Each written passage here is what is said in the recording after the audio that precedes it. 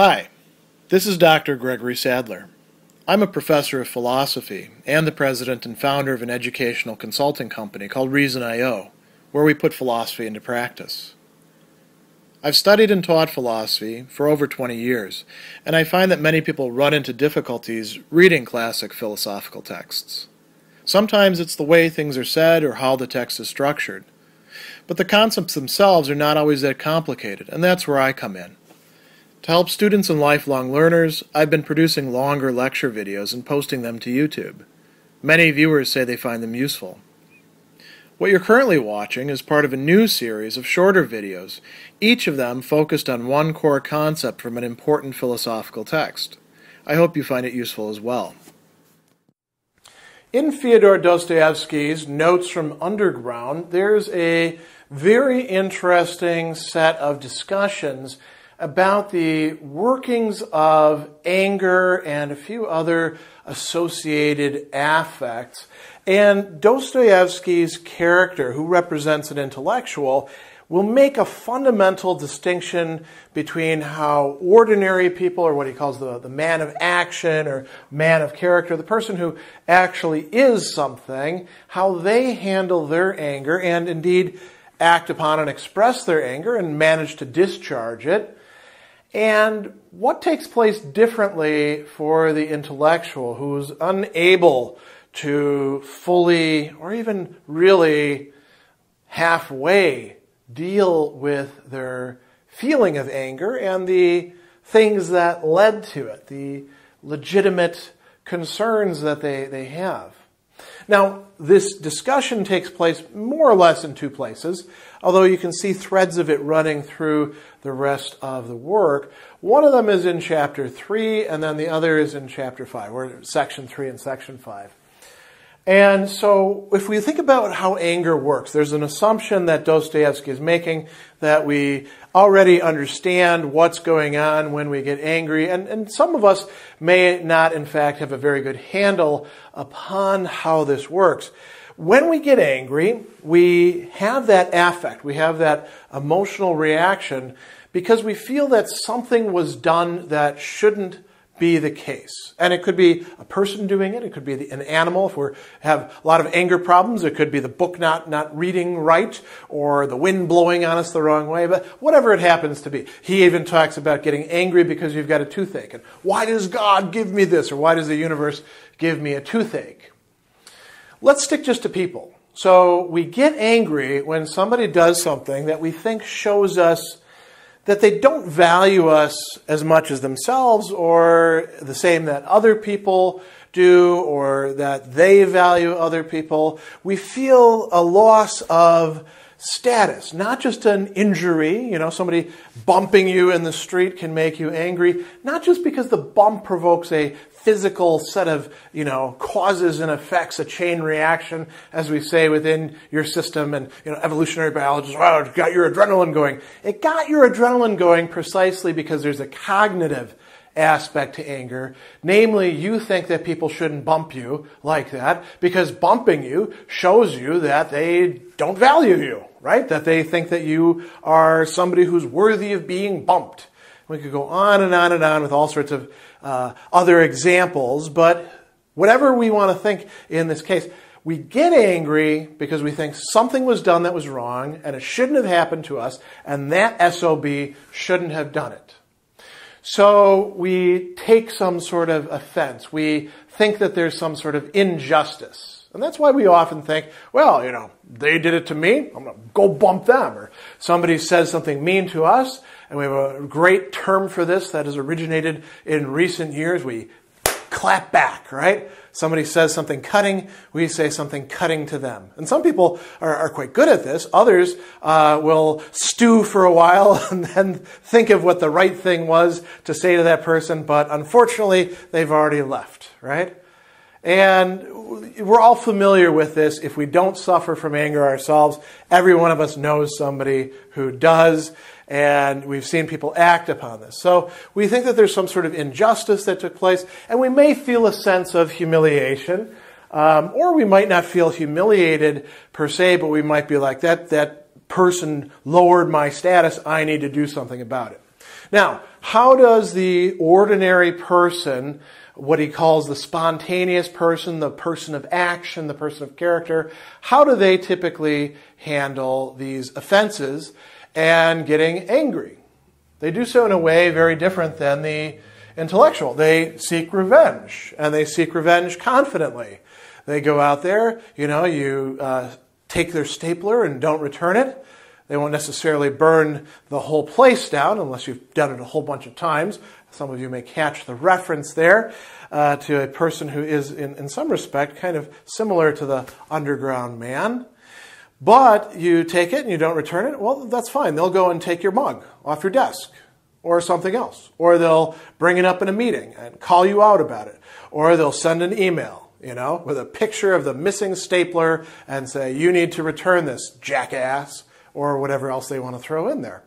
And, it depends on what the offense is and how their mindset works, and it depends on a lot of social rules, too. What counts as adequate revenge? But people, in fact, do that. It might be just giving somebody the finger or, giving them a dirty look or not talking to them. There's all sorts of ways to do it, but this person will do so confidently. They're not going to say, oh, I don't know if this is the right thing to do, but I'm going to do it anyways. I'm going to punch him in the face. No, if they don't think it's the right thing to do, if they think that's crossing too many lines, then they won't punch him. They'll do something else. Or maybe they won't take revenge at all. And Dostoevsky talks about this person as feeling themselves in the right. There's two very interesting ways that he talks about this. Early on in chapter 3, he says, normal people, when they are humiliated, they will repay the person in kind. Why? Because of their innate stupidity, they consider revenge as merely justice. Revenge is what is right. A little bit further on, he talks about primary and secondary causes. Primary causes are the things that really make us do what we do, so our real motives or stuff like that. And we often mistake those for secondary causes, things that are caused by the primary cause, and we take that to be what's really going on. But, we're actually wrong about that. And he says that when I spoke of vengeance, it's said that a man avenges himself because he thinks it's the just thing to do. What does he mean? This implies he's found the primary reason, the basis for his action, which, in this case, is justice. Why is he clapping back? Why is he slashing that person's tires? Why is he saying that mean thing to the neighbor or the spouse or the mailman or whoever it happens to be? Because that is justice, and they are embodying it in their action. It actually makes them feel good. They're like, damn straight, I told that person, and now everything is right in the world. He says this gives him foolproof peace of mind. So he avenges himself without qualms, efficiently, certain throughout he's acting fairly and honestly. The person can be self-assured. Now, that doesn't mean that later on they might not see things a little bit differently. They do something to somebody and then they find out that it has had some tragic consequence and now they feel remorse about it. But that's not going to change how they felt at the time. And there's, if they don't see any results that really bother them, they're not going to feel bad about it. They're going to be like, well, I shouldn't have lost my temper, but they had it coming to them. That's the way ordinary people deal with it, according to Dostoevsky. And a person who's angry like that, he also mentions, they will sort of stop when they come to the metaphorical equivalent of a stone wall. So that could be the boss saying, all right, you're ticked off, knock it off. Because if you don't, work together on this team, I'm going to fire both of you. Or it could be the police, or it could be whoever, right? If there's something that represents a absolute impediment, the person stops up short by the wall, and they're like, oh, okay, I can't go any further.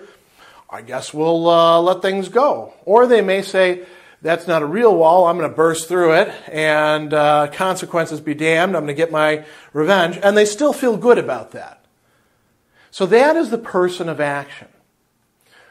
How is anger different for the intellectual? it's not in how they initially feel it.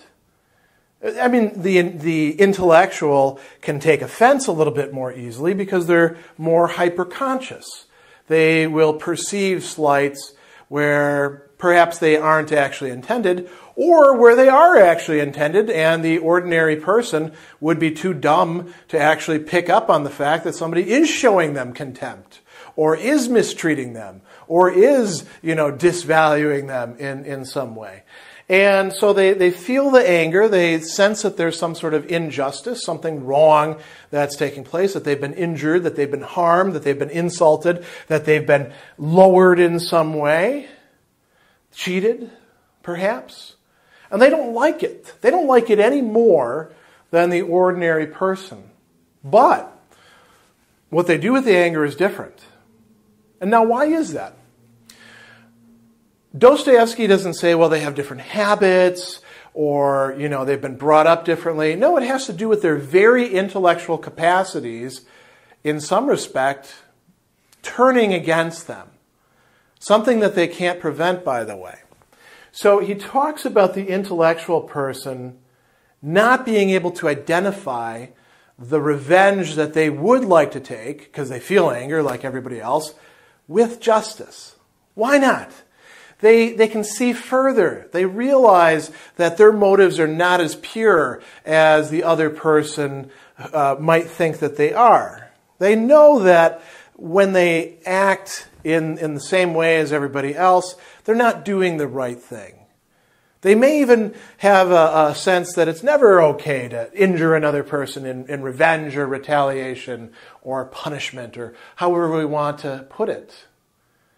They may doubt whether that's all right. They can't have that nice, safe confidence that I'm doing the right thing by popping this person in the face or, giving them a nice little zing or something along those lines. They can't identify their revenge as justice. And so Dostoevsky talks about the mouse. He uses the word mouse for this person because they retreat into a little hole. He says, let's assume it's been humiliated and that it wishes to avenge itself. It's possible that there's more spite accumulated in it than the person of nature and truth. This nauseating, despicable, petty desire to repay the offender in kind may squeak more disgustingly in the mouse than in the natural man who considers revenge as merely justice. Whereas the mouse, with its heightened consciousness, is bound to deny the justice of it. Then he says, it finds itself mired in questions and doubts and qualms. When it comes to actually taking action, well, I'm not sure if this is the right time to do it, Maybe there's going to be some unintended consequences or some spillover. Or, do I really want to damage this relationship? Now, the relationship kind of sucks because I'm being mistreated, but do I want to make it worse? Will they retaliate against me? Will they see me as like standing up for myself? Or will they think that I'm going too far and being aggressive? And we can go on and on and on with similar questions. Dostoevsky doesn't actually raise all of these, but he leaves it open to us, because we may have experience of this, to think about that. So they get mired in questions and doubts, and they're unable to take action. They hesitate. What does that lead to? Well, when you hesitate in the face of somebody who is perhaps bullying you, they're going to bully you some more. They're going to humiliate you some more. They're going to be like, look at them. They can't stand up for themselves. And it leads to more and more humiliation, which leads to further anger. He puts it in a very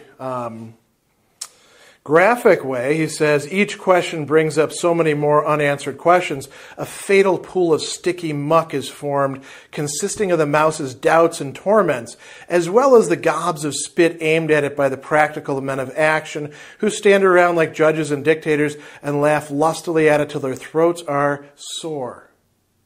So this is a painful sort of experience. What does he do? Instead, he avenges himself every once in a while. He comes out of the mouse hole and sticks somebody, but he does so in ways that are petty, or we might say today, passive-aggressive. and they're generally unsuccessful. He talks about, there's a great line here, the mouse, the person, the intellectual who's humiliated. He says, it does so in spurts from behind the stove anonymously, doubting its vengeance is right, that it will succeed, feeling as a result it will hurt itself 100 times more than it hurt the one against whom its revenge is directed, who probably won't even feel enough of an itch to scratch himself. So, you save up all these lines and you're going to put them in an email to the person who's been bothering you. You're going to really show them. And they read it and they're like, oh, good joke, man. And you're like, this is supposed to crush you. And they're like, oh, sorry. Yeah, okay, I'm totally crushed. And then, curses, right? The intellectual is not able to get the revenge that they want because they can't produce the result of pain or anger or whatever it happens to be in the other person. The revenge that they take is ineffective. It's too late. It's perhaps too intellectual, too cognitive, too well thought out for the person. They're like, I don't know what all these words that you're saying about me mean, but sounds pretty cool, man. You're supposed to be crushed by this. Well, okay, I'm so crushed. It's just not going to work. He also talks a little bit later about, and this is in chapter 5, about one's anger sort of dissolving away. He says that when the person gets angry, they're not able to keep it up, in part because the laws of nature dissolve it. There's a kind of, what does he say, disintegration that's chemical, like everything else. As I think the anger vanishes, the reasons for it evaporate. The responsible person is never found. The insult becomes an insult no longer, but just a stroke of fate, just like a toothache for which no one can be held responsible. When you know enough about the world and about the people who, say, bruise you and seem to insult you, you might still get angry, but your anger dissipates because you're like, well, they are a bunch of idiots who grew up in this environment and think that this actually makes sense, and I'm not going to change them by imposing my wrath upon them. And you gradually lose your anger. Now, does that mean that you are now in a happy state of equanimity or something? No, you just have the anger itself ebbing away, but it leaves other negative things in its wake, according to him. And it doesn't produce anything good. The other thing that does happen is that the underground man, or the mouse, the intellectual, keeps remembering and ruminating upon the things that hurt them. They may even be adding to it. He talks in another chapter about imagining insults and imagining offenses. And this is another problem with being intellectual. It makes it difficult to let go of grudges. It makes it difficult to see that the anger is in part something that we are ourselves manufacturing and contributing to. And it leads to this, you could say, swamp within the person where anger can slowly get transmuted into something that's no longer quite so healthy, no longer quite so wholesome, and becomes something similar to what later on Nietzsche will call ressentiment. And I think that is part of what Dostoevsky is describing and diagnosing within the intellectuals of his own time through this character of the underground man.